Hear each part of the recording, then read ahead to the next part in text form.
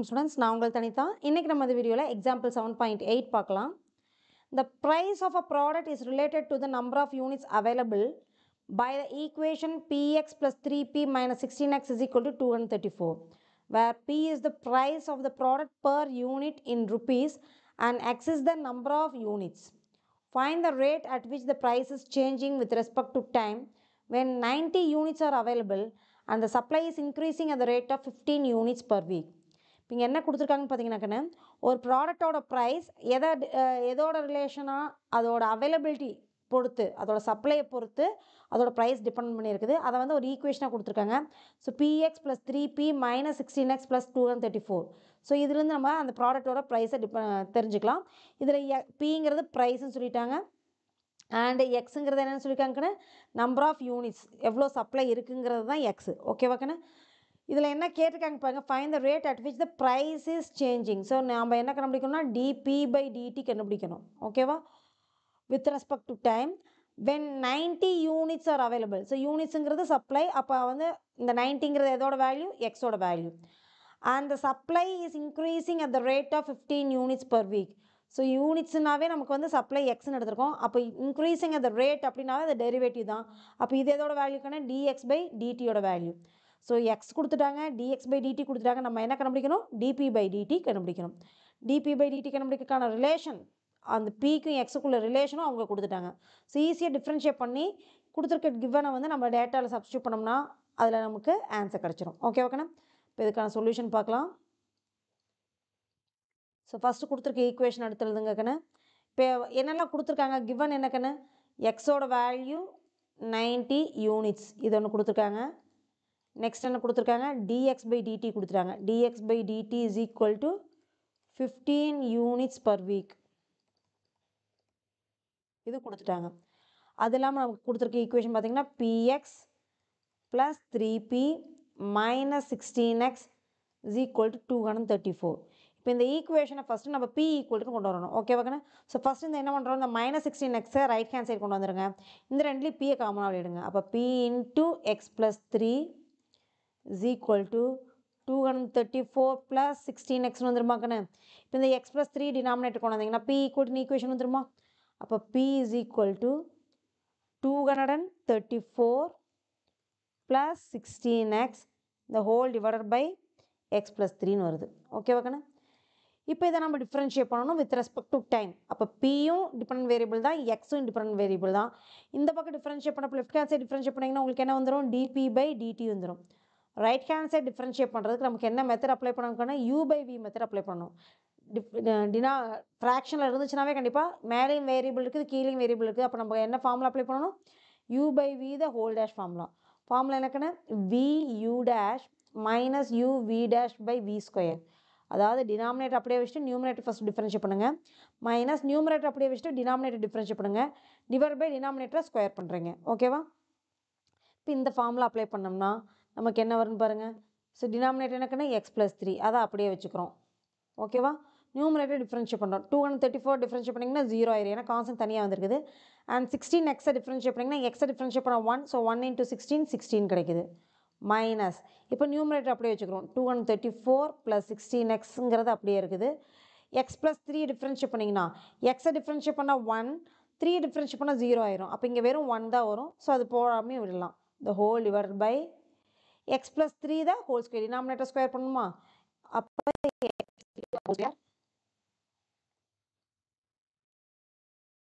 X plus 3 தான் whole square. இப்போ நம்ம எக்ஸை வந்து with respect to D differentiate பண்ணிட்டுருக்கோம். அப்போ எக்ஸ்ட்ராவை இன்னொன்று என்ன கணக்கு போடணும், டிஎக்ஸ் பை டிடி. ஓகேவா? ஸோ எக்ஸை வந்து எக்ஸ் வச்சு டிஃப்ரென்ஷியேட் பண்ணப்போ நம்ம இதை போட தேவையில்லை. But X with respect to time differentiate பண்ணுறதுனால கண்டிப்பாக நம்ம என்ன பண்ணணும், டிஎக்ஸ் பை டிடி போடணும். முதல்ல இதை சிம்ப்ளை பண்ணிடலாம். இப்போ எக்ஸ் இன்ட்டு 16 வந்து 16x ஆகணும். 16x plus 3 16s 48 minus 234 minus 16xன்னு வருமாக்கண்ணே. So minus 16x the whole divided by x plus 3 the whole square into dx by dt. இதில் plus 16x minus 16x cancel ஆயிரும். 48 minus 234 வந்து மைனஸ் 186ன்னு வந்துடும். Whole divide by X plus 3 the whole square into dx by dt. இது எதோட value? dp by dt ஓட value. dp by dt தான் கேட்டிருக்காங்க. எப்போ x ஓட வேல்யூ 90 ஆகும், dx by dt ஓட வேல்யூ 15 ஆகும் இருக்கிறப்ப. So when at x is equal to 90 and dx by dt is equal to 15, நமக்கு dp by dt கண்டுபிடிச்சிடலாம். அப்போ dp by dt is equal to dp by dt எதில் நம்ம வந்து முடிஞ்சிருக்குது? minus 186 by x plus 3 the whole square. அப்போ minus 186 the whole divided by x plus 3 the whole square. x என்னக்கு 90. அப்போ 90 plus 3 வந்து 93 square ஆயிருமா? 93 square into dx by dt ஓட value 15. இப்போ நம்ம இது ஈஸியாக சால்வ் பண்ணுறதுக்கு நம்ம என்ன பண்ணுறோம்னா minus 186 the whole divided by 93 ஸ்கொயரை வந்து 93 into 93 எழுதலாம் into 15. ஓகேவா? இப்போ இது கேன்சல் பண்ணோம்னா 93 into 2 186 வருமா? அப்போ இது 2 times. அண்ட் இது 3ஆல் கேன்சல் பண்ணலாம். ஸோ இங்கே 31 வரும், இங்கே 5 times. 3ஆல் கேன்சல் பண்ண 5 times. அப்போ dp by dt is equal to minus 10 by 31 வருது. இதை நம்ம இன்னும் டிவைட் பண்ணி டெசிமலுக்கு மாற்ற போகிறோம். ஓகேவா? ஸோ இதை எப்படி டெசிமல் மாற்றலாங்கிறது பாருங்கள். இப்போ நான் வந்து 10 வந்து 31ஆல் டிவைட் பண்ணுறேன். சரியா? அப்போ எத்தனை டைம்ஸ் ஒன்றுக்கு 31 வந்து 10 விட பெரிய நம்பர். அதனால் நம்ம என்ன பண்ணுறோம், ஒரு பாயிண்ட் வச்சு இன்னொரு 0 போட்டுக்கிறோம். இப்போ இது 100 ஆயிடுச்சா? அப்போ 31 எத்தனை டைம்ஸ் இருக்குன்னு 3 டைம்ஸ் வருமா? ஸோ 3 டைம்ஸ் போட்டிங்கன்னா 31 into 3 வந்து 93. 93. ஸோ இப்போ வந்து சப்ராக்ட் பண்ணிங்கன்னா 7 வரும். இன்னொரு 0 போட்டோம்னா எத்தனை டைம்ஸ் வரும்? 2 டைம்ஸ் போடலாம் மக்கண்ணே. 2 டைம்ஸ் போட்டிங்கன்னா 62ன்னு வரும். கரெக்டாக? சப்ராக்ட் பண்ணால் 8 0 இப்படி போயிட்டே இருக்கும். நம்மளுக்கு கரெக்டாக 2 டெசிமல் பிளேசஸ் தான் ஆன்சர் கொடுத்துருக்காங்க. ஸோ நம்ம இதோடய நிறுத்திக்கலாம். அப்போ நமக்கு இதை டிவைட் பண்ணோம்னா நமக்கு என்ன வரும்? 0.32ன்னு கிடைக்கும். அப்போ நம்ம ரிசல்ட் என்ன கண்ணு எடுத்துருந்தோம்? என்ன கேட்டிருந்தாங்க கொஸ்டின் பார்த்தீங்கன்னா, the rate of change of price with respect to என்ன கண்ணு டைம் இல்லையா? டைம் என்ன இங்கே? வீக். இங்கே dx by dtயில் பார்த்தீங்கன்னா யூனிட்ஸ் பர் வீக்குன்னு கொடுத்துருக்காங்களா? அப்போ ரேட் ஆஃப் சேஞ்ச் ஆஃப் ப்ரைஸும் வித் ரெஸ்பெக்ட் டு வீக் தான் எழுத முடியும். ஓகேவா? அப்போ ரேட் ஆஃப் சேஞ்ச் ஆஃப் ப்ரைஸுங்கிறனால ருப்பீஸில் வரும், ருப்பீஸ் பர் வீக்குன்னு வரும். அப்போ ரிசல்ட் எப்படி எடுத்துடுவீங்க? therefore the rate of change of price is இங்கே நெகட்டிவில் வருது. ஸோ இங்கே ஒரு மைனஸ் வரும். ஸோ நெகட்டிவில் வரதுனால என்ன அர்த்தம்? ப்ரைஸ் வந்து டிக்ரீஸ் ஆகிட்டே இருக்குதுன்னு அர்த்தம். ஓகேவாக்கண்ணே?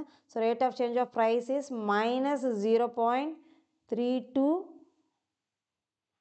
rupees per வீக்குன்னு எழுதணும். ஓகேவா? So this is our required answer.